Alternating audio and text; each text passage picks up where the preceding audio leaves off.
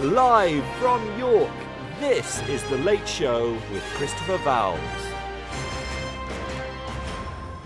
Good evening and welcome. Tonight we're going to be talking about teaching English in Australia with Joan Hillier. So join us as we explore the Australian state education system, working with remote communities, and the Australian post-colonial English curriculum.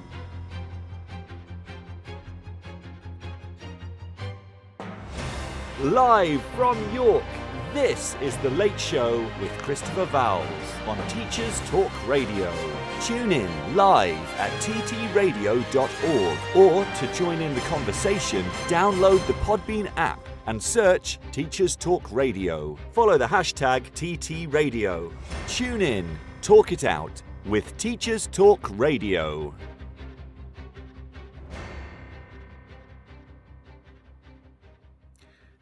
Hello everyone and welcome to the Sunday Late Show, my first programme of the summer holidays.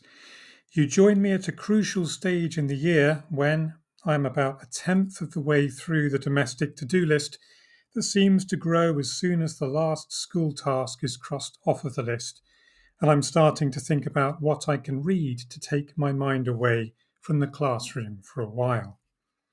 At the college, we're exploring ways of enhancing our students' capacity to read for pleasure. So I spent the first day of my holiday visiting a school in Birmingham, Handsworth Grammar School for Boys, to see how they do things. It was really pleasing to see the breadth of reading that their English students are engaged with, even in the dying embers of the summer term, and to see the Year 7 students happily discussing their reading with one another in their beanbag-filled Skylab. Recent research from the Open University has again pointed to the positive effect that reading for pleasure can have on whole curriculum attainment. Yet in so many secondary educational settings, it seems that the entire burden for developing students' reading fluency and text-acquired cultural capital still rests disproportionately upon English departments which, of course, generally have 2 GCSEs worth of content to drive students through, while addressing any literacy skills gaps that students arrive with after an unsuccessful or disrupted experience at Key Stage 2. With reading for pleasure firmly in mind then, I spent most of my lunch breaks in the final fortnight of term making sure I personally read for at least 20 minutes in my teaching room, the common room or the library, and really pushed myself to read as much as I could at a decent pace in those weeks, including a blend of fiction and non-fiction. This time sat alongside the 7 minutes of independent reading I do with each of my Key Stage 3 classes in lessons. Unsurprisingly, the result was that I was able to get through almost as much reading in these 2 weeks as I am able to complete in a typical holiday period.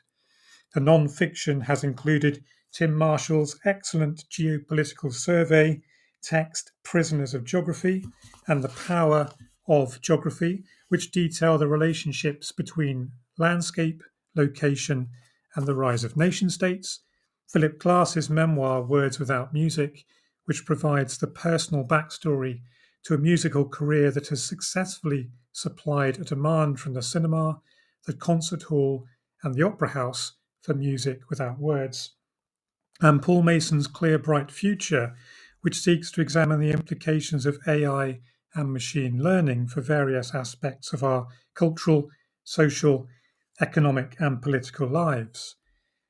The fiction mix has included Will Self's Dr. Mukti and Other Tales, which has extended my psychoanalytical vocabulary, William Golding's The Inheritors, an account of Neanderthal society's encounter with a new human species, presented by a narrator limited to a Neanderthalesque command of language, and Percival Everett's The Trees, an important fictional exploration of the very real atrocities associated with the lynching of Black Americans, centered on the historical case of 14-year-old Emmett Till, who was brutally murdered for supposedly offending a white woman in a shop by speaking to her.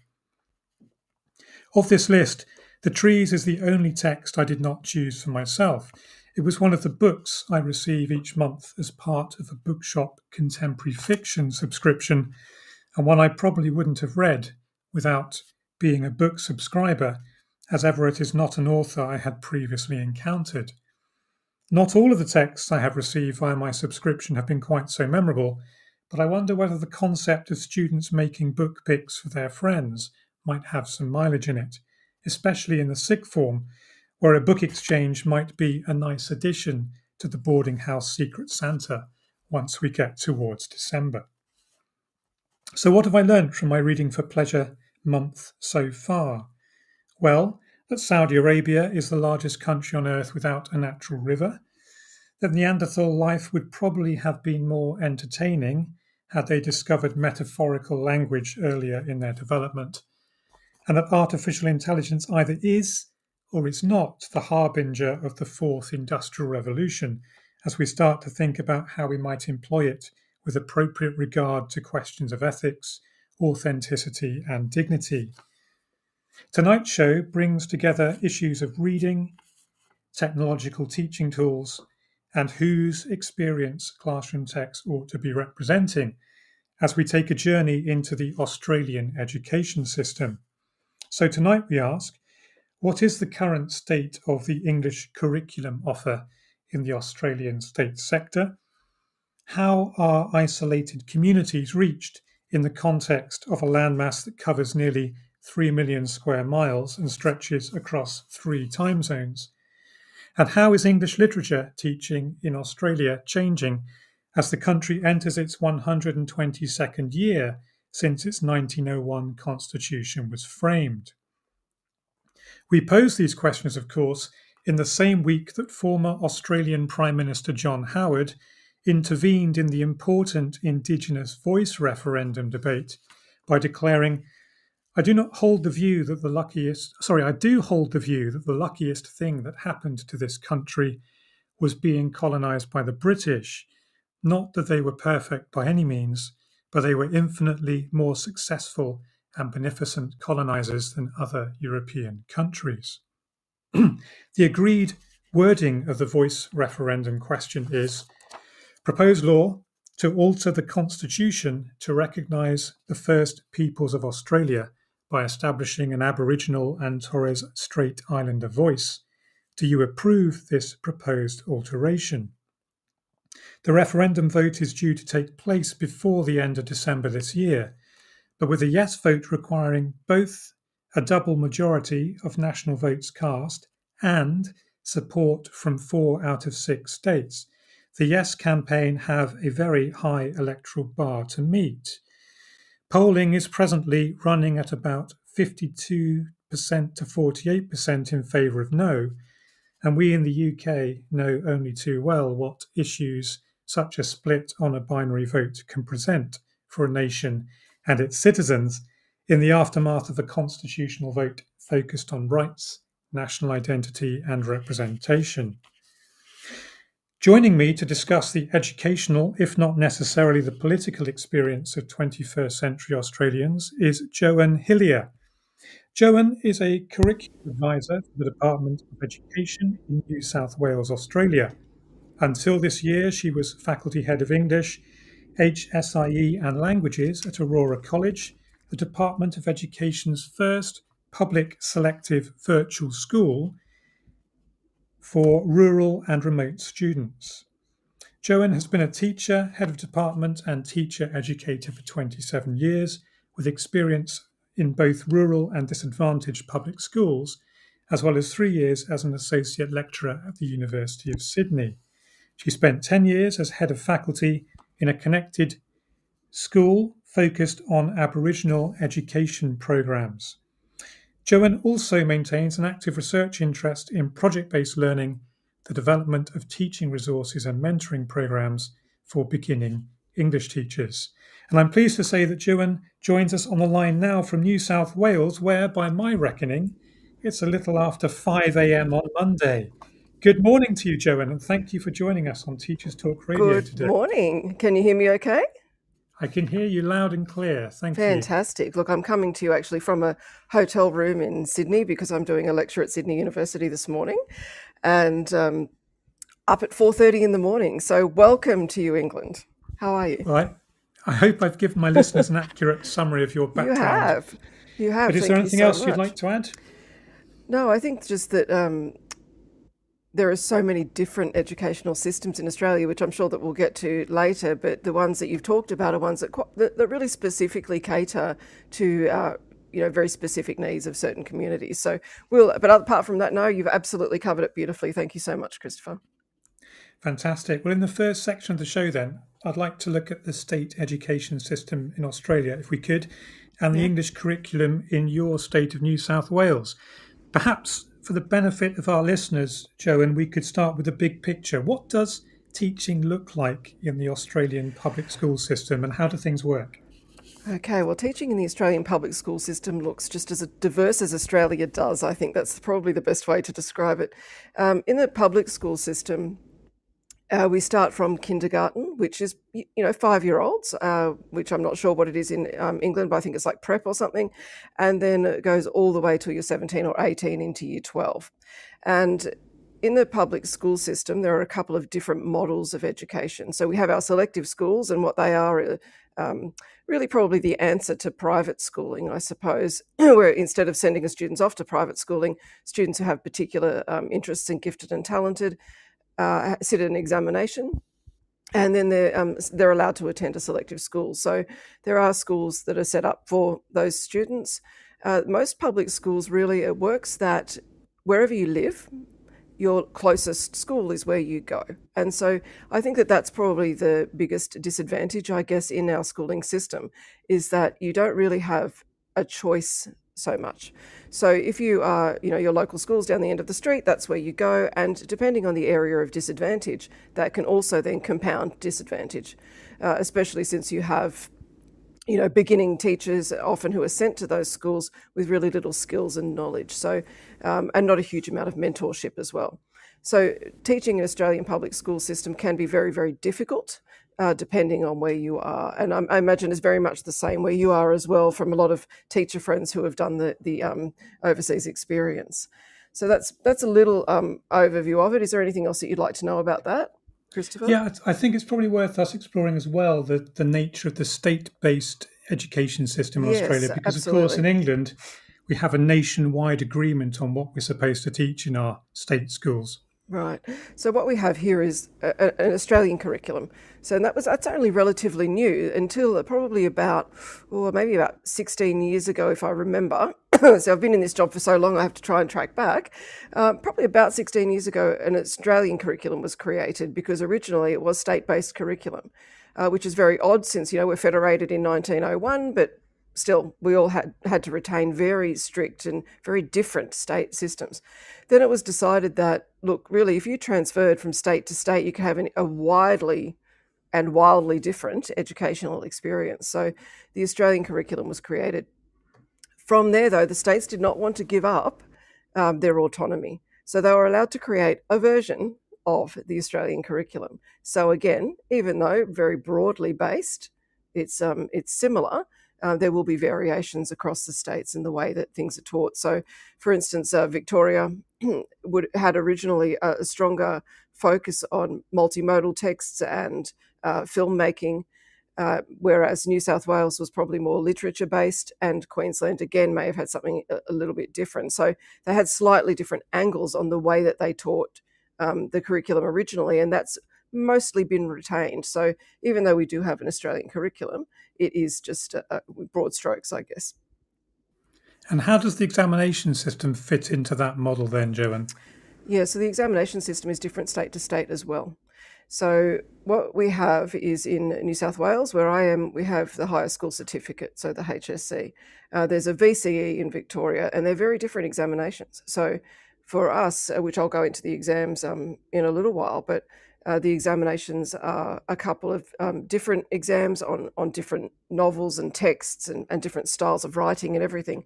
Whereas in some states, it was a portfolio system where students had to create the work over the year, send in a portfolio, which was then marked, as well as doing an external examination. So every single state has a different examination system. What they do retain that is the same is an ATAR, which is a tertiary rank that all students across Australia are ranked. And I don't know how it works. I'm definitely not a mathematician in this one, where they're ranked according to their results so that they can access university in any state. But the school system itself and the examination system are quite different from each other. So over here in England, we have a series of different examination boards that are essentially national bodies that schools can opt into, but they can make their own choices. So is there one state assessment board for each state then? Yes, there is for each state. So we have like an educational board in each state, which are different, but they do talk to each other at some point. They'd have to really to make those decisions about university entrance. But no, there are separate state boards, though. Yes. That's really quite a considerable difference for us then, because when we have departments sitting down trying to make decisions about which English syllabus to follow, for instance, to the exam at 16 or the exam at 18, we don't have a huge number of choices, but we do, it seems, have more choices than is available to Australian schools in their states. I think we've got a choice about 5 or 6 exam boards, generally speaking. Wow. So that the version of English we can choose to teach is largely determined by the syllabus we opt for. How does optionality work then within that single state assessment regime? So the way that it works is because there are separate English courses, I suppose, and our syllabus stays the same, but the texts that we select and the way that we deliver it is entirely up to the classroom teacher or to the head of faculty, or however the school decides that they want to run it. So basically, the syllabus that I have, for, let's say, for year 7 through to year 12, which is, year 7 is the beginning of high school and year 12 is the end, those sorts of decisions are made internally within schools. So the school can decide. We don't have other syllabuses that we can choose from, especially 7 to 10, but we do when it comes to year 11 and 12. So our senior schooling, you can choose to teach, extension English, advanced English, standard English, or English studies. So levelled syllabuses, depending on the interest, needs and ability of the students that opt for them. So that's where the choice comes in, and the choice comes in 7 to 10 with the syllabus, with the order that you teach things and what texts that you select for the, again, the interest, needs and abilities of your own students. It's quite a bit of freedom there, really. Yeah, it's an interesting model, certainly when you put the two models side by side and think about the differences that exist between them. What kind of place does English study have within Australian schools, would you say? Look, it's absolutely central because it's compulsory. So it's one of those subjects. English is the only compulsory subject that students must do for their high school certificate. So that's why there's probably so many different levels of it. Regardless if you are planning to leave school and do a trade, or whether you're planning to go to university and study literature yourself, there are 4 different levels realistically of English that you can do, but you must do it. So the only difference is the English Studies course, which is the less challenging course in some ways. It can come with a university entrance mark, but it doesn't need to. So it's just that you must do English, and that would be the one that you would do if you probably weren't planning to go to university. But apart from that, it's mandatory. It's now become quite linked to each other, where it may have been that primary school was a little bit separate to what was going on in high school.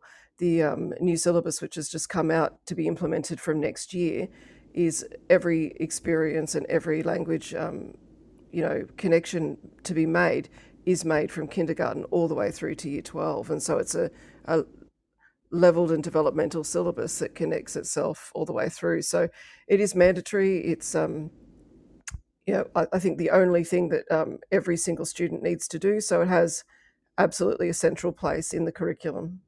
for English in Australia. So how does that sit next to maths then? Is maths not mandatory? Maths is not mandatory. So how early could a child choose to give up maths as an examination subject? As an examination subject, probably in year 11. They are changing it, though, to make maths mandatory as well within the next couple of years. But no, until now, I'm saying probably next year. I think it is the next year's high school certificate, because we're just having a syllabus change at the moment. It will be mandatory for students to do some level of mathematics, but it was not mandatory. That would be mandatory to 18, would it? No, yeah, that would be mandatory to 18 till you leave school. But for myself, I didn't do maths for the high school certificate. I did it till year 11 and then chose more extension English subjects. And there were a lot of students who just didn't opt into it at all. So you could absolutely, technically, especially if you were very humanities driven, to do no mathematics for your high school certificate. So probably until you were about 16. So, you have exams at 16. We used to. It was called the school certificate, and that was dropped about, I think, 10 years ago now, a little bit longer. And instead was replaced with some literacy and numeracy testings that were standardised across the entire nation. So if we think about the exams Australian students sit at 16, then how many subjects would comprise their certificate or group of qualifications? They don't sit any examinations anymore at 16. The only examination that they sit that is statewide, apart from literacy and numeracy testing, which I'll get to in a minute, which is a national thing, they don't sit any exams anymore at 16. It's all internal assessment. And that internal assessment mark goes to the Board of Studies and gets recorded only as a grade.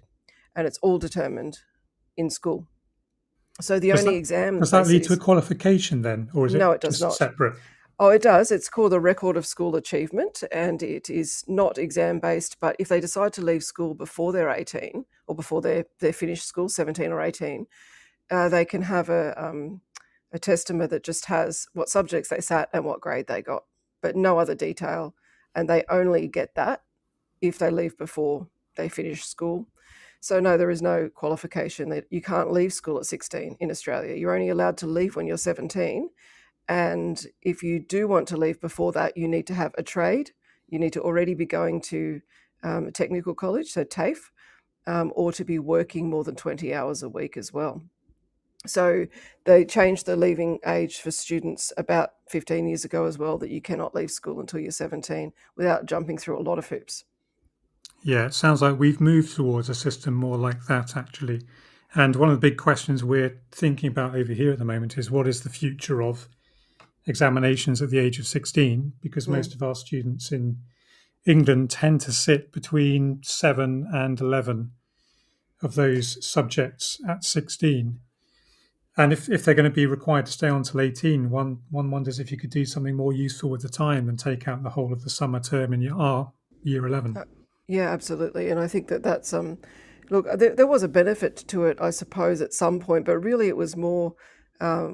at the time when a lot of students would leave. They'd leave when they were that age, they'd go off to technical college, they'd go off to work, they'd leave when they were 16. And then the students who were university bound usually would have stayed on and so forth. But now it's, the curriculum's diversified so much. There's vocational education that's offered at school in combination with technical colleges. There's lots of things that have been put in place to keep those students in school. And I mean, there are obviously political reasons for that. It would have been done some time ago to keep the unemployment rate down. So students were not out on the streets at 16, just, doing whatever they liked, but they had to be in purposeful employment or purposeful study. Otherwise, they had to be at school. So I imagine that was what it was for, probably, back in the day. But yeah, I do see your point, though, about if all of them are staying on, though there is no point to that examination. But I think it was also only really for that sort of examination practice as well, I suppose. But apart from that, it was a big change. It was a big change for us because we were teaching, I suppose, towards that for so many years, and then it became a really different focus in our classroom of leading more into senior school. It's interesting as well, because I suppose it poses issues for accountability, because partly our students' results at the age of 16 are accountability measures for our schools and therefore, by extension, our teachers. Yes, well, let me tell you about the accountability measures, which are, I know that they're the same everywhere. I've been watching news from around the world in all sorts of different teaching areas, and it's much the same. Our accountabilities come in different ways, but for us, there was a big shift when they introduced the standardised testing, which is called the NAPLAN examination, which is the National Literacy and Numeracy exam.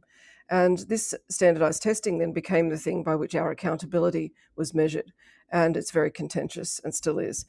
So students are tested in years 3, 5, 6 and 9 on a national literacy and numeracy test. So even though we have our Australian curriculum and it varies wildly, we still have this test. And what it's supposed to do is to create benchmarks of what students can do and can't do. And for some time, the funding that schools received in public education was tied to their NAPLAN results. So in terms of really looking at it in a kind of a deficit model, I suppose, that if students couldn't do things, then they obviously needed more help. So more funding, more teachers' aides were given to that school.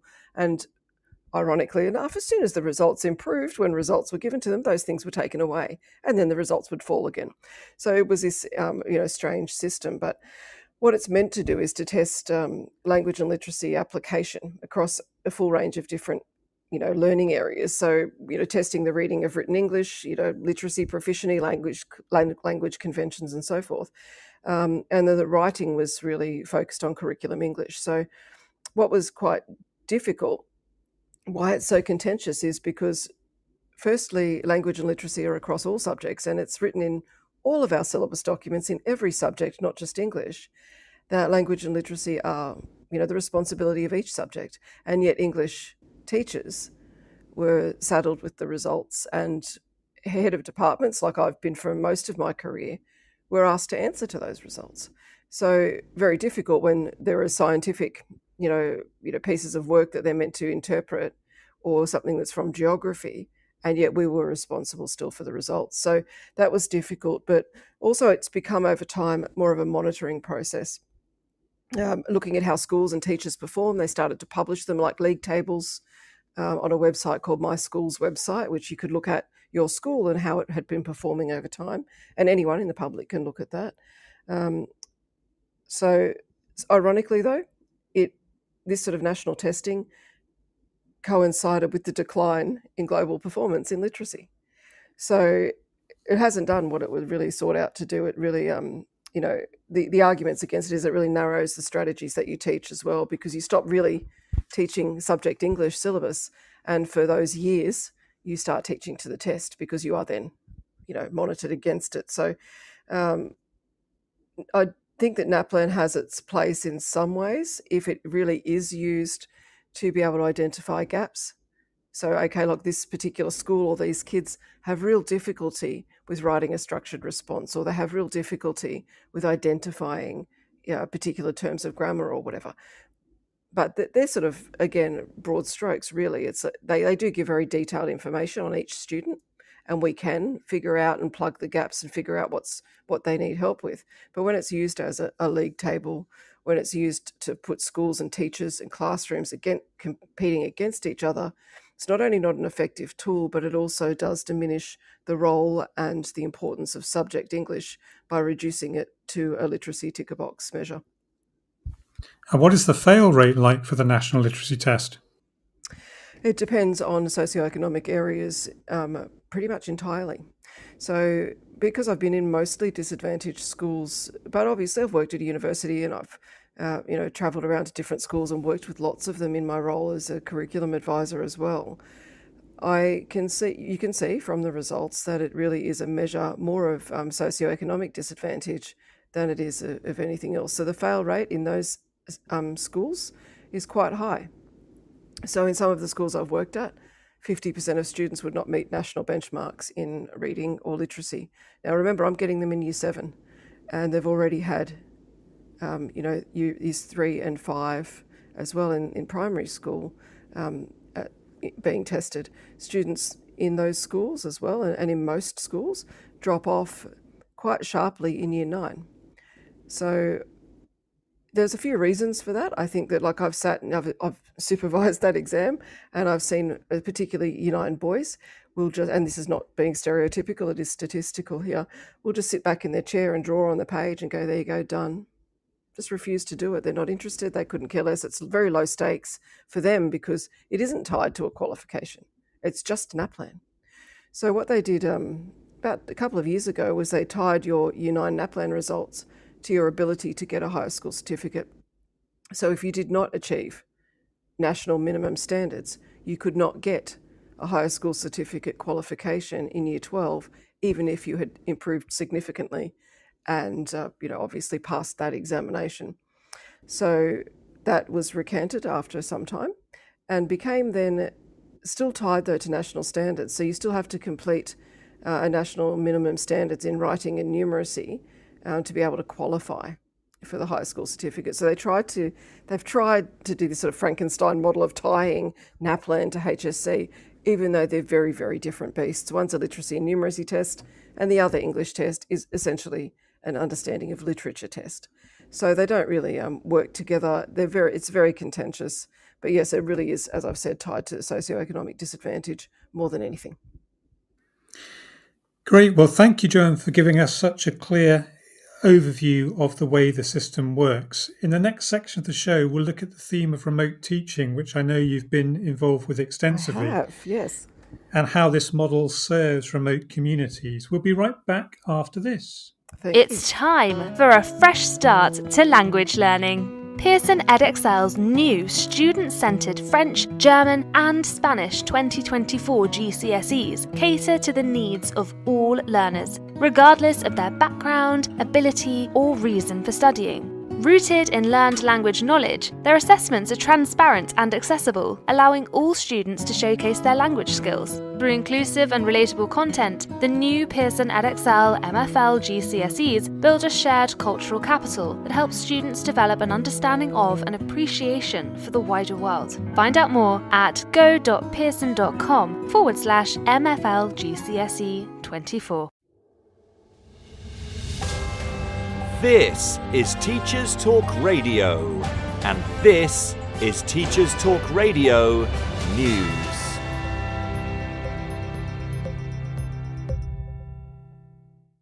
BBC News website covers pressures being faced by providers of summer holiday clubs and activities as the rising cost of food drives down the value of support for pupils on free school meals. BBC News research shows that 67 of 92 councils have cut their support or kept it the same as last year, leading to a drop in value when food inflation, currently at over 17%, is taken into account. Across all 4 home nations, offers vary, but support has ended completely in Northern Ireland. In England, many councils offer vouchers to those eligible. The vouchers can be spent in supermarkets, but inflation means that the price of many foods has gone up.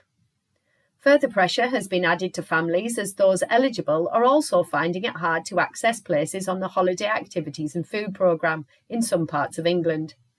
The programme offers support with activities and food, but some providers say they don't receive enough funding to cover the increasing levels of need. One provider in West Yorkshire said they only got funding for 20 places, but had 70 children who would qualify on their waiting list.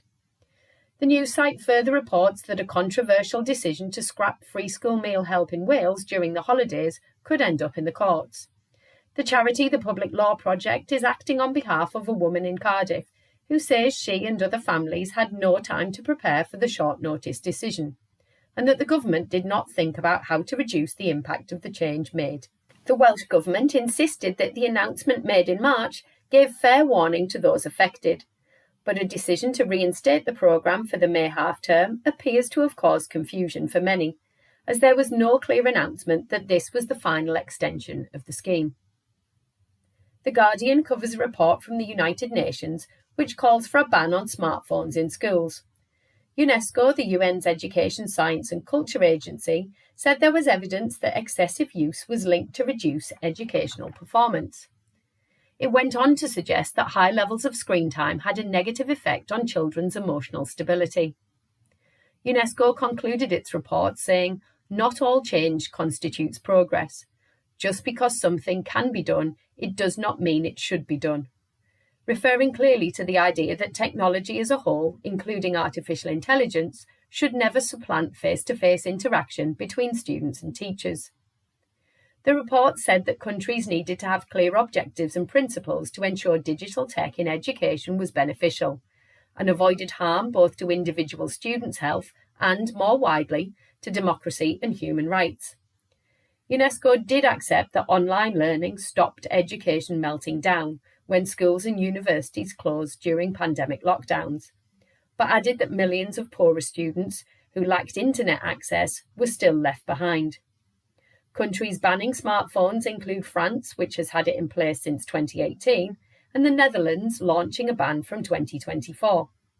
Former Education Secretary Gavin Williamson called for bans in England in 2021 as part of a crackdown on poor student discipline, but he was criticised as failing to understand that schools had had policies regarding phones in place for years.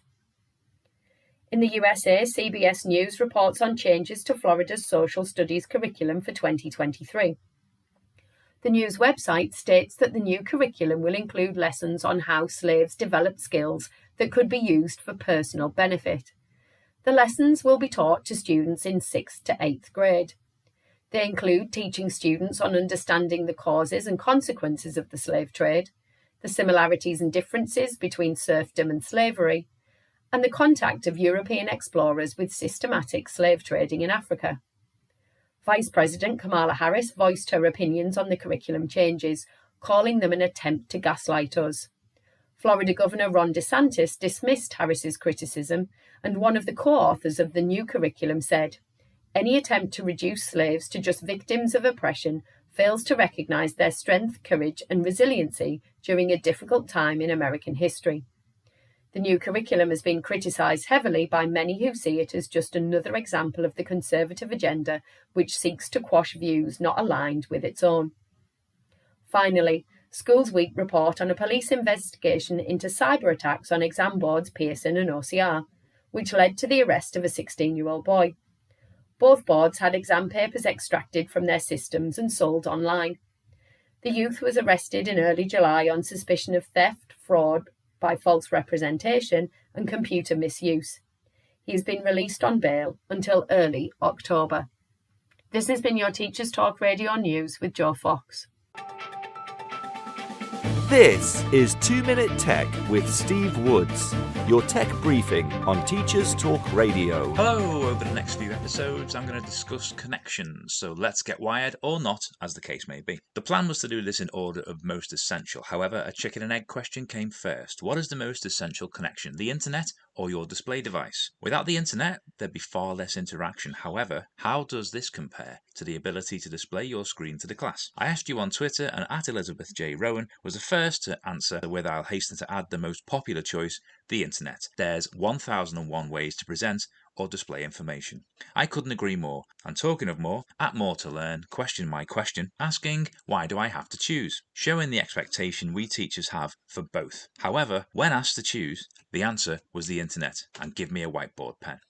So, let's talk about the internet and the difference it makes to teaching. We have a connection to the biggest network of networks at our fingertips, indexed by powerful search engines that return results in seconds, even ranking them in an order of likelihood of them containing the answer we are looking for. Obviously, we need to swerve adverts and fake news from time to time, but what a resource we have. For those of us willing to admit they were around, 20 years ago, teachers were still transitioning from chalkboards.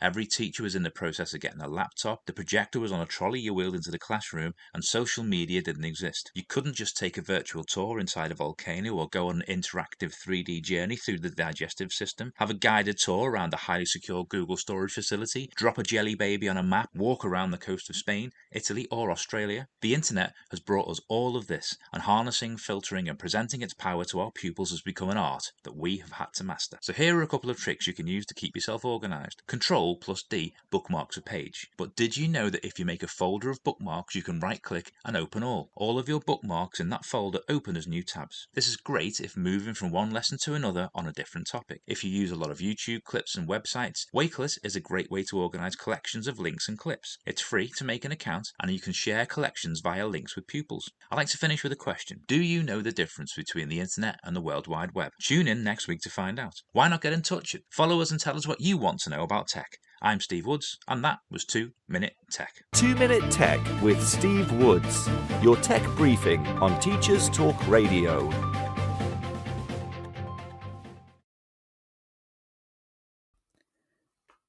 Welcome back to our show on teaching English in Australia with teacher, curriculum advisor and teacher trainer Joan Hillier. Joan has just given us an excellent introduction to the mainstream Australian school system, but she's also been involved with a series of fascinating projects that provide continuous online teaching for remote, rural and Aboriginal communities. So how did you come to be involved with these projects, Joan? Okay, so I was a head teacher for a really long time. I'd worked in a disadvantaged school that was very challenging, opposite a juvenile detention centre, and one day I'll come and have a drink with you, Christopher, and tell you some war stories, but not probably on the air. And after that, I moved out to a little country school working in, a central school. And that means that students go there from kindergarten all the way through to year 12 and have a really continuous education, but in a really small environment of only 300 students probably. And then from there, after going to university, I'd worked in at Taree High School, which was a Connected Communities school, and that's an Aboriginal, based school, really. But I'm going to talk to you about the rural and remote teaching now, because that's where it came after that. I thought, okay, I need a bit of a change. I've been a head teacher for most of my career by that stage, and I wanted to diversify. After working during lockdowns, during the pandemic, teaching digitally, I can't even say it at 5 o'clock in the morning, Chris, and I thought, look, I actually think I could do this. This might be something really interesting. And I came across Aurora College. What it is a dispersed model of teaching and leading, where students are selected for, as I said before, this selective schools program. You have to be of a certain, ability level to be able to access it, and you do an examination to get into it. And yet these students are in rural and remote communities. So, for example, you may have one really gifted student or really, really talented student in a school like the one I described at the central school, who really has no peers who are operating at the same level, doesn't really have sometimes trained teachers as well who have trained in gifted and talented education. And so what they can do is sign up for this Aurora College. It's a very unusual model, so I'm going to try and explain it to you.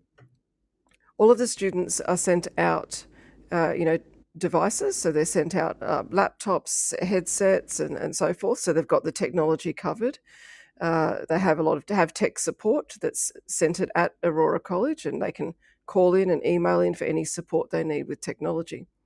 And then they all meet in a class, a dedicated class with a teacher, all at the same time. So it's synchronous digital learning. So whereas during the pandemic lockdowns, we may have had Zoom calls with classes that were scheduled at certain times or whatever. In this way, they're all on the screen at the same time, but they are all coming from really, really different rural and remote communities. So in one of my classes, for instance, I may have had 15 students on the screen at one time, and every single kid would be from a different area. So that was really, really interesting. I learned so much about my own country and about rural New South Wales as well. So they all worked with OneNote, so the program OneNote, and I could see when I'm teaching them what they were writing live in their workbooks, which was really fascinating. I could mark them as we went, I could correct them and discuss things as we went. So that's how that worked, basically. And I was supervising as well 23 staff who were also in different remote schools. And the way that worked was that most of the teachers had a part-time load with Aurora, and the majority of the load teaching face-to-face in their normal school. So they'd be teaching in their normal school, and then they'd have a Year 7 English class for Aurora, and they'd jump on at that time, teach for 100 minutes. It was very long lessons, teach online, mark their work online, deliver it all via, lots of different technology, Adobe, Google Suite, however, through Jamboards, and through, dedicated programs for teaching. So it was a very unusual way to teach, but it really, really reached a lot of students across the state. A very high level administration as well, believe you me, to be able to teach in that way. For year 11 and 12, it was different. These students in year 11 and 12, so for senior school, were not from the gifted and talented stream. So how that worked is, let's say you're in a central school out the back of nowhere, and I mean 500 kilometres from Sydney, so quite a long way, and you're in this school and you're the only student in your school who wants to do advanced English or extension 2. So extension 2 English is where you submit a 6,000 word creative writing piece or essay that you work on for an entire year, like a little mini thesis. Some of those students are legitimately, sometimes, I think I had one girl who was one of 3 students only who was even completing the HSC in her school, and she would Zoom into the meetings and we'd work together as an entire class. So she'd have this idea of an entire class of students that she's working with online that mostly never meet, and would go back to her normal school during the rest of the time for her other subjects. So for senior students, it worked that they just they didn't have to be gifted and talented. It just had to be that they had a particular need to study economics, English, whatever it was, and that we would deliver that live for them. So as opposed to distance education, which is send out a pack of work for you and check in with your teacher once a week, this was live synchronous lessons. So how would that work in preparing students for university entry then? Well, they do exactly the same examination. We just had to figure out different ways of delivering it. So we had, they had normal examinations. If we did examinations in English in HSC, it's very determined what types of assessments you're allowed to give. So you are not allowed to give more than one exam. It has to only be the trial higher school certificate, and the rest are different types of examinations. So it could be a hand-in essay or a multimodal presentation. They're all different things they have to do. So we have a pretty strict thing. We've still got to follow the same curriculum. And for examinations, we have teachers within their schools who supervise them, like a year patron or a year advisor, who would supervise them writing their exams, scan those exams, send them to us in a digital delivery. We would mark them that way. And we'd mark them via a program called Canvas, which allowed us to make comments down the side, allowed us to mark up on the page and digitally send it back to students. In their own home schools, they would be delivered the high school certificate and monitored in exactly the same way as every other student in New South Wales. So we still prepared them in the same way. They got outstanding results. And it really, really worked for those students that I taught anyway. We had an amazing time. It was a very different way of delivery, and I'll talk to you a little bit about that if that's okay. I just want to talk a bit about the sort of experiential learning in the classroom, teaching it remotely. So is that all right, Christopher, if I ramble on about that for a sec? Yeah, my next question was going to be, how did you alter the practice of your teaching as a consequence of the platform? Yes, sorry. Look, I'm already jumping ahead. So how I had to do that was quite a challenge for me. I like a challenge, obviously. I've done all of these really different things, but I'm a very experiential teacher, so I'm the type of one who will dress up as a detective and come in and, speak French to you when I'm teaching Edgar Allan Poe or something like, it could be anything. And I thought, how am I going to do these things if I'm teaching online? And I learned really, really different ways of delivery, ways of getting students to be interactive, not just in the chat in the program that we're teaching in, but, like I said, using Jamboards, doing virtual excursions, doing, even going to the extreme I'll tell you about in Year 12. I'm teaching Jane Austen's Emma to my class, and we held a Regency high tea online. So I posted them, and I mean, it took weeks sometimes to get to these kids, so I had to make sure that they were shelf stable. Little cakes and little, things of tea and whatever, and it went to all of them. They all had to open it at the same time. They all had to either dress up or have a background, create a virtual background that represented that time period. we held like I said, a Regency high tea. We were doing it using all of the rules of a high tea. We were looking at the history behind this. We were playing virtual Regency games of trying to matchmake people and things. So basically, I just had to figure out in my home school at Taree High School, what I would have done there was I had a Jane Austen incursion where we had a picnic and we did all of these different things. So I had to figure out, how am I going to do this online? So we did that with lots and lots of things, a lot of play-based things, a lot of collaborative documents. I learned how to have students write a collaborative essay where one person would write a thesis statement and the others had to either contribute to it or edit somebody else's, and it was all going live. They all had a different colour that they were typing in, and so we could all see who was saying what and when. So it was really unusual. I just had to find different platforms and different ways of doing it, but keeping that interactivity was really important to make them feel that they had not just a buy-in to what they were doing, but also to create that sense of collaboration and team building, I suppose, with students who weren't seeing each other in real life. So yeah, look, finding the ways of teaching experientially was one of my greatest joys really at Aurora, because it was fun for me.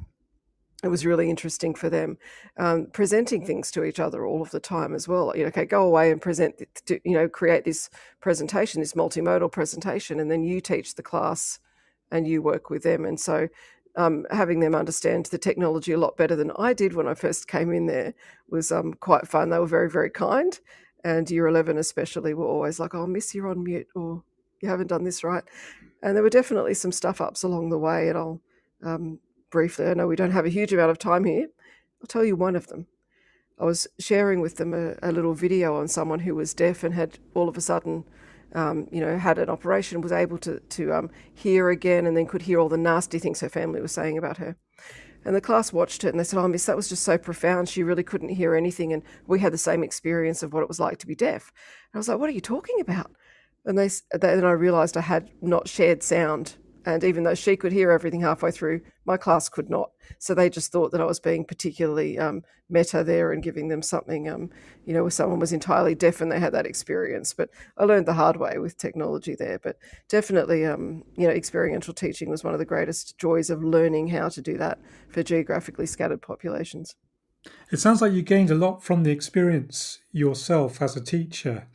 And this second project that you've been involved with, the one that involves teaching virtually and bringing students together physically on an annual basis, are you able to say a little bit about that for us? Yes, absolutely. So that same school, Aurora College, twice a year, the students from year 5, because they have an opportunity class as well for students who are in primary school.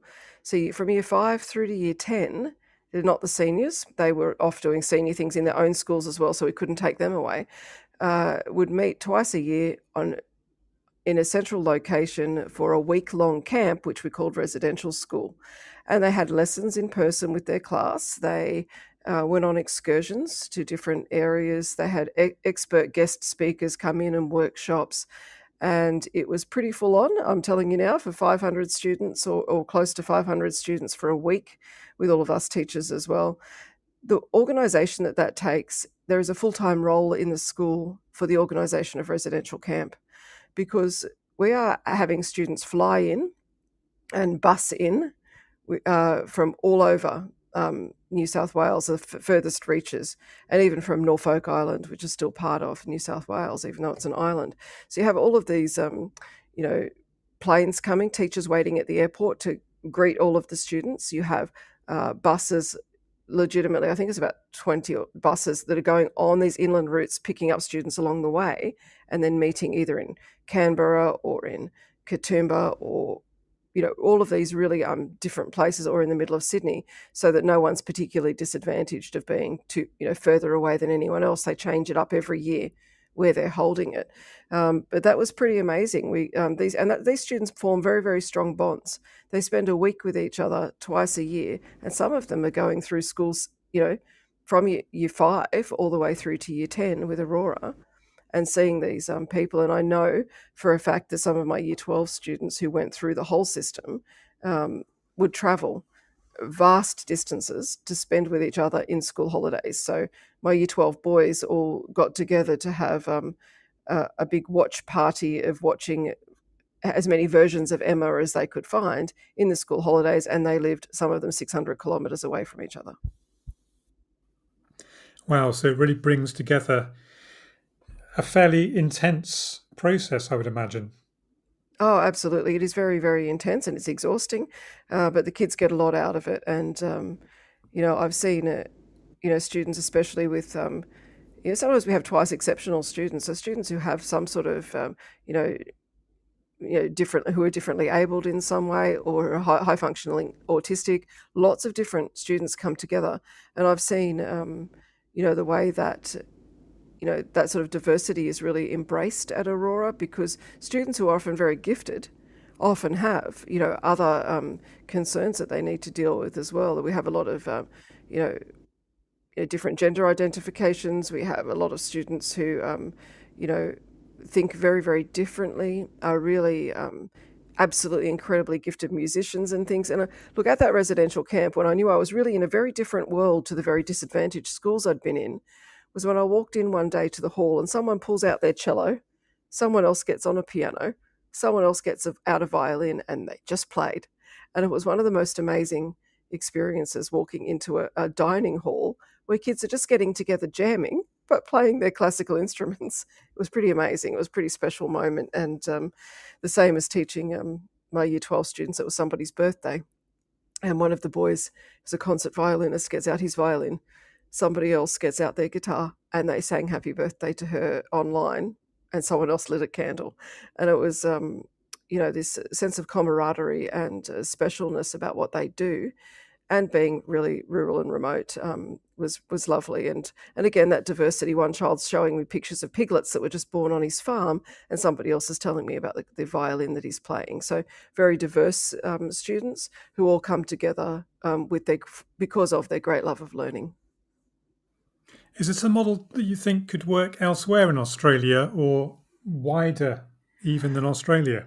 Yeah, absolutely. I do think that the reason why I did it after COVID as well, I thought I can really see not just the potential of this, but I can see how this is an alternative model for some students as well, especially in geographically diverse areas, but also students who have particular needs or interests, rather than sending them a package of work to complete or dialing in like it used to be in Australia, School of the Air, where you just would listen to a radio thing, of classes a long time ago.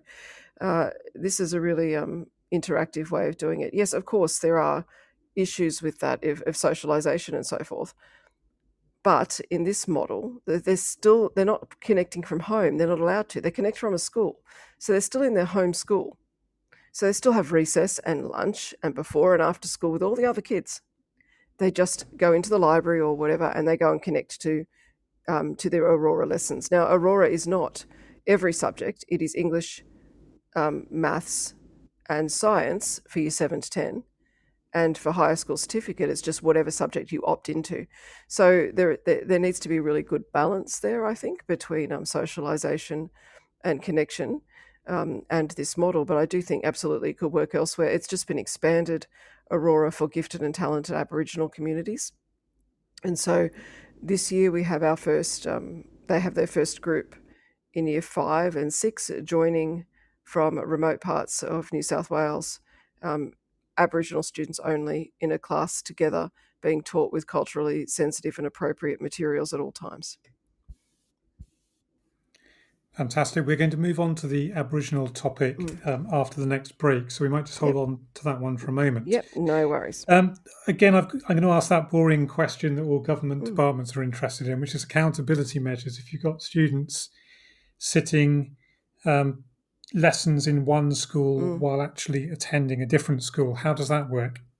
Yeah, look, it's an incredible feat of administration, which is probably the killer for me, really, in this. But we need to be incredibly accountable. So everything is, like I said, digitally, not only digitally stored and recorded, every lesson's recorded as well. So that was kind of confronting when you're having a very bad hair day and you have to be recorded in front of your class, but you are being recorded every lesson. So every lesson I delivered was recorded. live and then stored. Every single lesson was then also put into a student's term planner so they could click back on that lesson and rewatch it. You have, like I said, all of your normal assessment procedures that follow the same as every other school. And you have to have incredible communication with the other school as well. Here's the results that they're getting here. We sometimes also helped those schools if they would say, look, Aurora's getting amazing results in this particular course. We're not so much in our school. What are you guys doing? And so we would collaborate with them as well. So the accountability is extreme in Aurora. It is more than any school that I've ever been in. The record keeping has to be precise, and so does, like I said, every recording of every lesson, every assessment task, every assignment, every piece of classwork stored digitally as well in OneNote, and they're all accessible to our senior executive. And at any time, obviously, they could be, you can be audited as well, so you can have to have all of those things ready. So the accountability is extreme in that school. So is there a national body responsible for auditing or inspecting schools then? And if so, how do they assess that stuff that's online, separate from the physical stuff? Yeah, well, they just would be granted access to it, but it's nothing like in England with your inspection system. This is more like you would be given notification that a particular subject is going to be audited in your school, and then they would be granted access, and they would just have to make sure that you are completing. So all of the teachers' programs have to be, signed off by their head teacher, head of faculty in Australia, it's called, and by the deputy principal and the principal. They have to make sure that all of those things are complete. They're just stored, and then if anyone comes to inspect it, they just go through and make sure that all assessment tasks are being done according to the way that they're meant to be done, that all students have already had those schedules given to them, that all lesson plans are there, and those sorts of things. It's just really a ticker box almost. And if there's a problem, it's not that you are hugely punished. It's just, look, here's the things that are missing. These are the things that you need to address. And you're given time to address them, and then they come and check it again. So that sort of national body does exist, but in nothing like the rigorous, I would say rigorous and probably quite excessive in some ways, that what's happening in the UK from what I've heard. And nothing like no inspector's going to walk around to make sure I have my learning intentions on the board, put it that way. So it's not to the extreme. It's just more like an overseeing and a checking process rather than something that's punitive. All sounds quite humane to me. A little bit, yeah. Well, I'm sure that we are probably moving more towards. It's become more and more administratively heavy, but it really is mostly the responsibility of schools.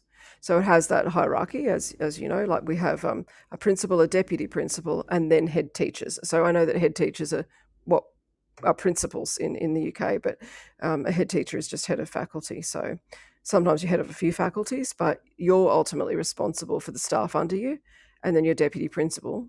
You usually have a line manager, and they check to make sure that those processes. And Aurora's was quite extreme. Like I said, every term, every class, every teacher had to have all of these things, making sure that they were all in order, because it's a special school. It's above establishment. It's being funded by the department, so it is quite administratively heavy and a little bit more scrutinised probably. But in a regular school, I would just have a folder of all of the things that I'm ticking off to make sure that I've seen them, and basically my word's good enough. If I as a head teacher have said, yes, this is there, yes, I've seen their program, yes, I've seen this, then that's usually good enough. It would only be if I was audited that I'd need to actually produce those things to show that they were there. So Aurora in that way has an advantage because everything's already digital, it's already stored, it's already there. There's no, oh no, I lost the folder and where is that piece of work? It's already always there because it's delivered online, it's administered online, and it's programmed online. Well, it sounds like a fascinating model for educational technology being put to good use. It sounds too like it's stretching your teachers' abilities to do new things technologically, to get students to build relationships both online and offline in the real world. It sounds like something that's really quite innovative, but innovative in a really, really positive way.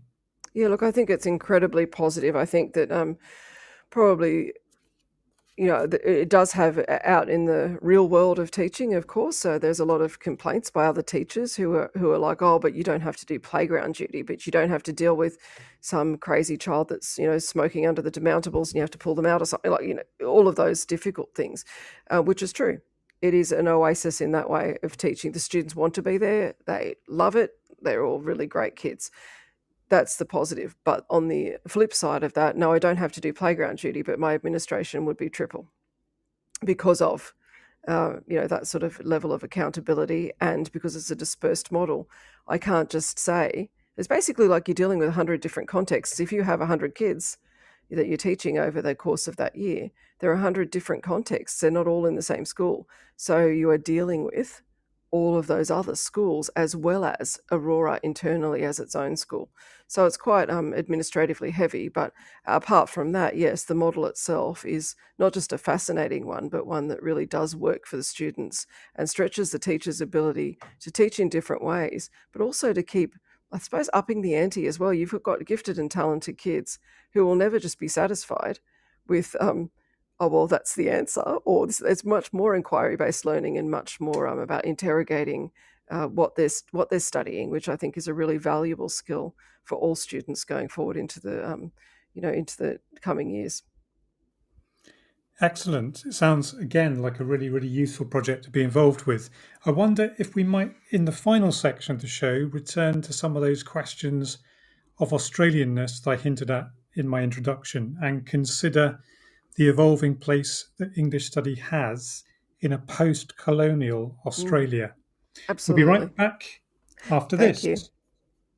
It's time for a fresh start to language learning. Pearson EdXL's new student-centred French, German and Spanish 2024 GCSEs cater to the needs of all learners, regardless of their background, ability or reason for studying. Rooted in learned language knowledge, their assessments are transparent and accessible, allowing all students to showcase their language skills. Through inclusive and relatable content, the new Pearson EdXL MFL GCSEs build a shared cultural capital that helps students develop an understanding of and appreciation for the wider world. Find out more at go.pearson.com/MFL GCSE 24. Welcome back to the final part of our discussion on Australian education with Joan Hillier. We've talked about mainstream Australian state education as a system, and we've explored the imaginative ways in which online teaching has helped to reach those communities unable to access mainstream state schools and to extend themselves in terms of gifted and talented students.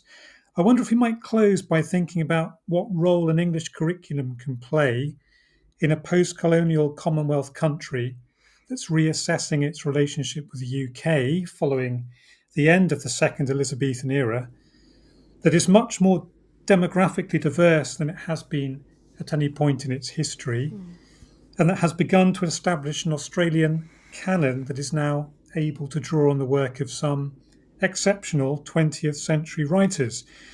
Multiculturalism is now a demographic fact in 21st century Australia. So how are English curriculum leaders and classroom teachers responding to this new reality, Joan? Okay, well, I think that we've been doing this for a really long time, I suppose. I think that when we talk about it in terms of, multiculturalism, we've been a multicultural society really for a really long time, since our, first custodians of the land, our Aboriginal people, all the way through to all the different waves of immigration. But in the actual syllabus itself, probably, again, about 10 or 15 years ago, it was starting to really mandate the sorts of things that we needed to cover.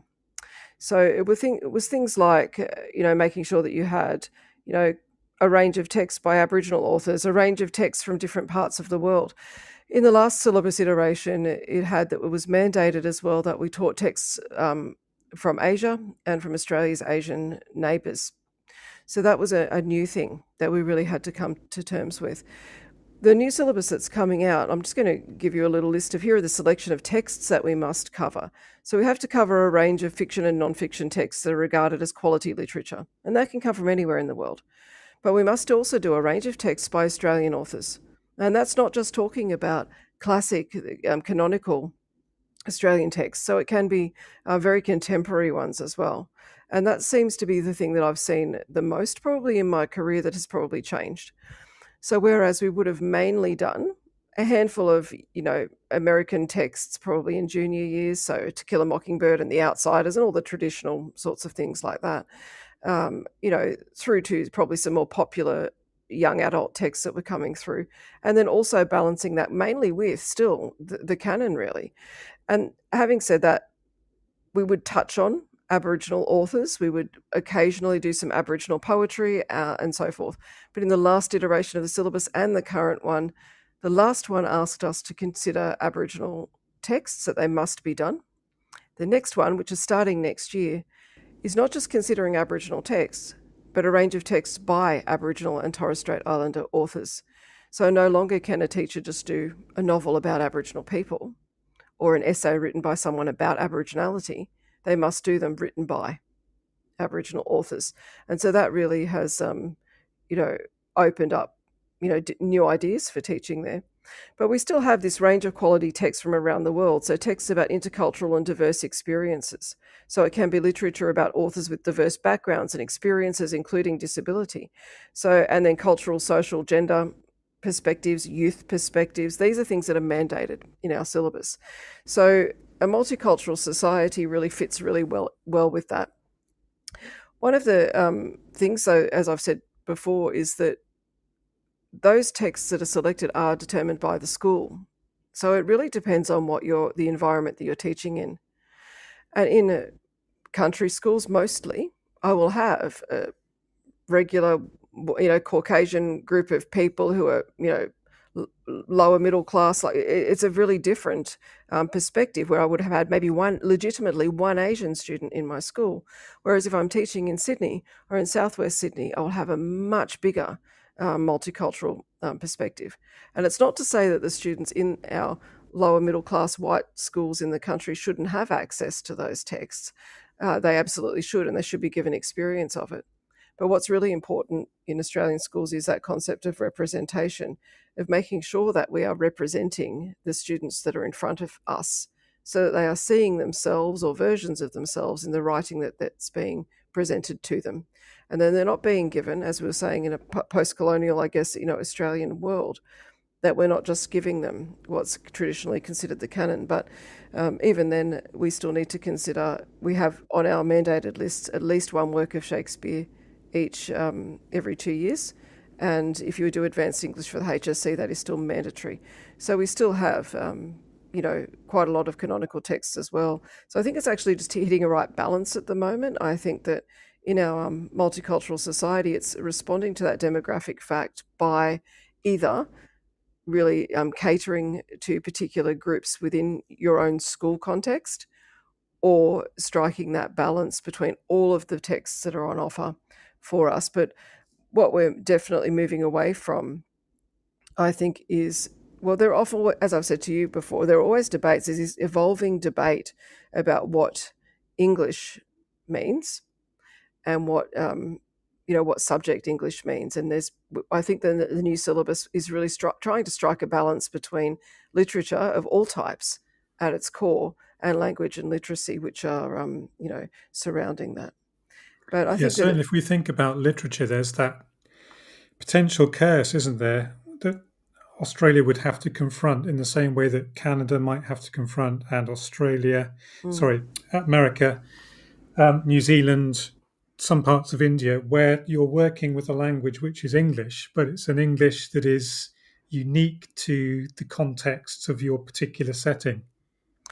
Yeah, absolutely. And you'll see some of the youth texts, that the sort of young adult fiction is very much contextual. So if I was to take some of these young adult novels to you right now, you'd understand it, obviously, because it's English language, but the context would need unpacking. Much the same way that for Australian students doing something that is set in England or set in America will also need that sort of context unpacking. But yeah, absolutely, it's an evolving idea of language, I suppose, as well, and the way that language represents us. And in all our syllabus documents as well, it has always that Aboriginal English as well is a accepted form of English, and that must be accepted. So, and what we mean by that is that writing in sometimes conflated sentences or writing in different ways needs to be respected as well. So I think it's I don't necessarily think we're moving away from British writing or from US writing or anything else. But I think that we're just finding our own voice within it and combining all of those things to have a really good balance so that we represent the people in front of us, but also so that we give them a broader worldview. So sometimes teaching a text that's written in India, for instance, might not be something that I would naturally choose because I am a white middle-class woman living in the suburbs, okay? But there will be students in that class who would benefit greatly from seeing a different worldview from the one that's presented to them around their dining table as well. So I think that that's also a balance. What we're really moving away from, though, and what all of the debates that are coming to Australia are really quite close to the ones in the USA about the sort of cultural heritage sorts of models, and making sure that we're not just teaching, stories of the white savior like To Kill a Mockingbird or things that are sort of very typical in our schools, but really look at the way that literature represents us as a society, and really thinking about those sorts of ideas. So I think that there's a shift at the moment culturally everywhere in the world, but I think honestly, for me personally, it's entirely about striking a balance in our curriculum of making sure that we're representing people, but also not giving them what they see in their normal world all the time. I think it's the teacher's responsibility, the English teacher's responsibility, to disrupt their world. And I really like the idea that good literature disturbs the comfortable and comforts the disturbed. And it's something that I use all the time as a premise for selecting texts myself, that we need to still shake up our own worldviews sometimes to consider the worldviews of others, even if we return to our own in the end.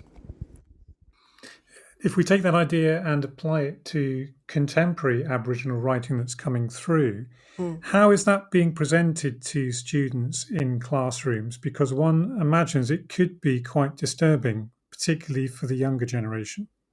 Yeah, I think you have to be very careful about your text selection, but a lot of things are told quite sensitively in terms of, we use a lot of verse novels that are written by First Nations people that still touch on some of the traumas of the past. But what we really need to be careful about is about presenting a deficit model of Aboriginal communities, that this is only about trauma, this is only about terrible background, this is only about these things. It also needs to be balanced with showing the success of Aboriginal people and also their great creative abilities as well. So I think that, again, it needs to be that idea of striking a balance. I definitely wouldn't be showing junior students something really, really traumatic, but I think it's something that is part of our nation's history, and it's learning about stolen generations and learning about Aboriginal history and culture is something that is embedded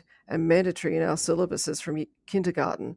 So by the time they get to year 9 and 10, learning about those sorts of ideas of displacements and being disenfranchised is something that comes into our history syllabuses as mandated, that's in our English syllabuses, in science, learning Aboriginal science, technologies, everything. It's just so embedded throughout, I think, that students are usually not okay with it, but are okay to confront it by the time it comes to the more serious topics that they really need to think about in senior years.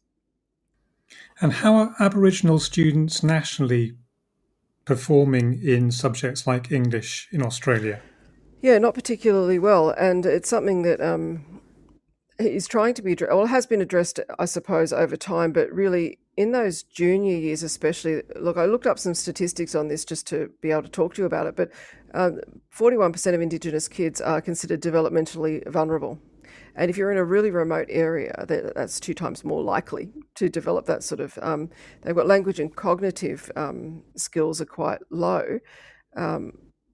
but other things, skills in being able to connect with people, skills in being able to understand relationships, all of these sorts of things are higher. So there are different things going on there. How it's been made to address here, how we've been addressing it, again, as I said, is making sure that cross key learning area content is all the way through, but not just Aboriginal perspectives, which is something that we do make sure that we cater to. It can really be, though, a bit of a ticker box thing sometimes, where people go, oh, great, okay, I've done Aboriginal poetry, move on. I think the new syllabus is trying to address that by making sure that the voice that we hear is not somebody else's idea of co-opting Aboriginal experience and explaining it in literature, but literature by Aboriginal contemporary authors, which again, like I said, is not always a deficit model. It's not always talking about trauma. It's just relationships and life and normal teenage stories. One of the ways that it's trying to be addressed, I think, has been quite successful, especially in country areas, is there's a thinking model called the 8 Ways of Aboriginal Learning. And you can Google that yourself, you'll find it. It's very interesting.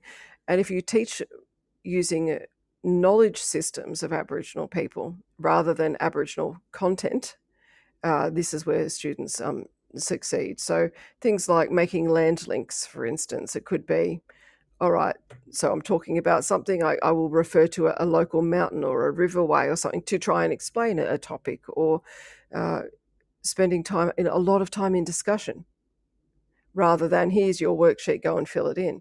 So learning different ways that Aboriginal students tend to work better has improved their results. And in HSC results, definitely we've retained a lot more Aboriginal students than we ever have before by trying to close the skill gap as well. Some of the schools I've worked in, the Connected Communities School, an example there of showing that great appreciation of our First Nations people is that they've revived local languages, because when they were, during the stolen generations, they were told they weren't allowed to speak their own language when they were put into reserves or missions. And so this local language has been revived, is taught in technical college, and is also the only language that is taught apart from English in the school. So instead of European languages, where we would normally, for languages other than English, be teaching French and German and so forth, that was abandoned in that school, and they only teach Gatang, which is the local language. And you have elders come in and teach it to the students, and that is the only language other than English that they learn. So doing things like that, reviving those things, has made a massive difference to the students in that school, and in other schools where they are incorporating not just Aboriginal perspectives, but also the 8 Ways of Aboriginal Learning as well. So, but in general, Aboriginal, I wouldn't call it Aboriginal communities. I think it's just people from Aboriginal background. They're the same as every other student, have the same expectations, the same examinations. There's no, concessions made because you're Aboriginal. But what is done is really that any sort of skill gaps that are there, they have some sort of different interventions, sometimes Aboriginal tutors, and there's often an Aboriginal resource centre or hub in most public schools where it will have an elder in residence, so an Aboriginal elder, Aboriginal support workers as well, and so forth, to have that sort of home base hub within the school for Aboriginal students for culture and also for any extra learning needs that they might have. So that's how it's addressed at the moment. It's still a long way to go. And for those students that aren't located in cities or urban areas, how does education reach them? Not well. I think that there are huge, especially in the Northern Territory, they try really, really hard to put all of these different programs in place. They've been doing Closing the Gap programs for years and years and years, and has had marginal success. And I think the reason why most Aboriginal elders will say is that they haven't had a space at the table to make those decisions. So you have local Aboriginal land councils, which do have a say in education, but really the people who are often the decision makers are not the Aboriginal people themselves. And so it's that sort of, paternalistic sort of idea still that is a hangover from colonial times of saying, oh, we know what would work here for these Aboriginal people, and putting those programs into place. So going back to your very beginning statement about the referendum, I'm happy to talk a little bit about that politically, in that what the idea is, and I don't think it's been particularly marketed very well or understood very well, but what the idea is that Aboriginal people will then have constitutional right to have a say in things which directly affect them. But of course, it's been marketed by very conservative groups of saying, oh, well, what that really means is that these Aboriginal people will come and take your land back. It's silly, really making these huge leaps of logic. But if Aboriginal people do have a seat at the table and can speak to things which directly affect them, like education, then hopefully we'll be able to see that sort of change in that system. Because at the moment, especially in remote communities, it's very much a hit and miss. And I think that this is by no fault at all. Police, don't think I'm saying that. No fault at all of the people who are working tirelessly in those communities. But I just think that there's always something more that can be done. I think that there's been improvements over time. I think that by having these sorts of things like the Aurora program for Aboriginal students as well, being able to call in and have really dedicated lessons that are having really high expectations of them and expecting them to turn up on time and expecting them to be in class, and a really great community online of other kids who are also on different Aboriginal areas, but also together wanting to succeed and wanting to learn. I think it's a really great model, but really it's economic disadvantage as well, as I've said to you the entire way through this, is one of the biggest markers of success. And some of our Aboriginal people, especially in the most remote communities, have some of the highest levels of disadvantage in the country economically, which always translates into schooling experience. What about Aboriginal teachers? Do we have enough teachers in Australia from Aboriginal backgrounds? We do. We have a lot of special programs as well, which do allow Aboriginal teachers into the system with scholarships, with support at university to help them get through university as well, because there's a lot of cultural capital missing a lot of the time when we have Aboriginal students enter the teaching profession. I've worked with amazing Aboriginal teachers, especially in connected community schools, but we do have identified Aboriginal teacher recruitment as well. So certain positions, you can say in your school, this is an Aboriginal identified position, that I want an Aboriginal teacher in this school, and only Aboriginal teachers can apply for it. So that has definitely been a focus of the Department of Education. Obviously in private schools very different, but I've always been and always will be a public school teacher. It's something that I believe in really strongly, being a product of it myself. And so anyway, I think that that's definitely good in terms of representation, as I've said before, that having representation in text, but having representation in form of a live teacher in front of you is really important to Aboriginal students. And I don't want to talk about it in so much as a deficit model of Aboriginal students, because I have seen enormous successes as well. Brilliant things come out of my classrooms, and I'll finish with one.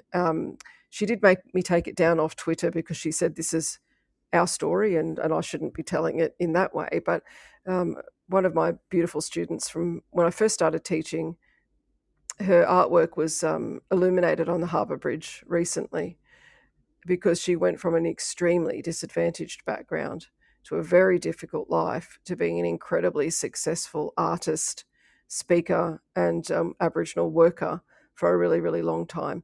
And so she had a terrible start to life, and I remember it very distinctly, but I won't talk about it publicly. But she has been very successful, and there's so many of those over my teaching career that I don't really want to think about Aboriginal people in a deficit model. I just think that there needs to be more support, more Aboriginal voices at the table, and so that sort of idea of self-determination can really be fully realised.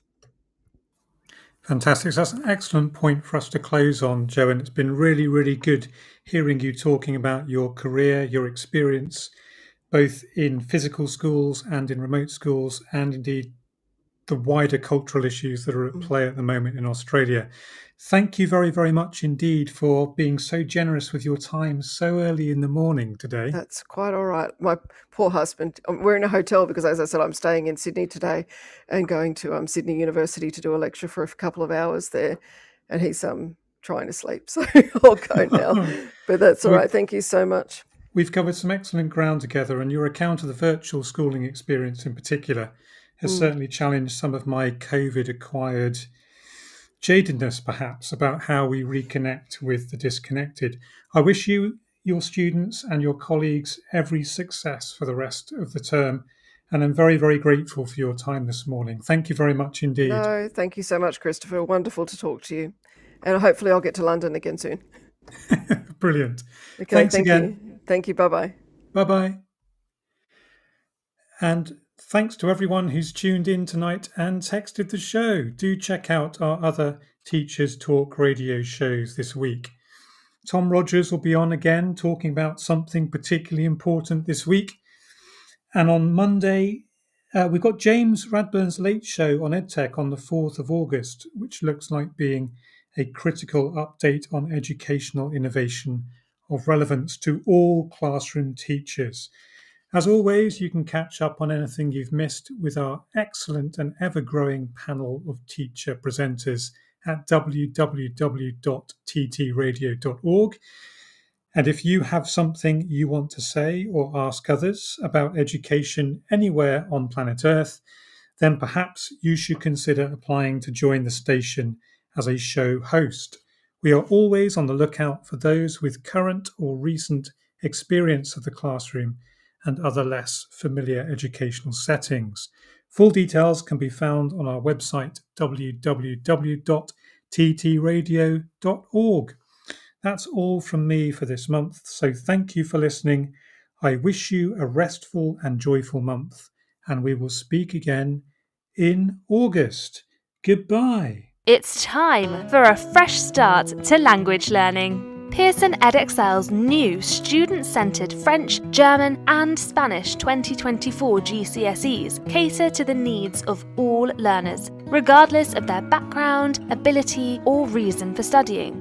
Rooted in learned language knowledge, their assessments are transparent and accessible, allowing all students to showcase their language skills. Through inclusive and relatable content, the new Pearson EdXL MFL GCSEs build a shared cultural capital that helps students develop an understanding of and appreciation for the wider world. Find out more at go.pearson.com/MFL GCSE 24.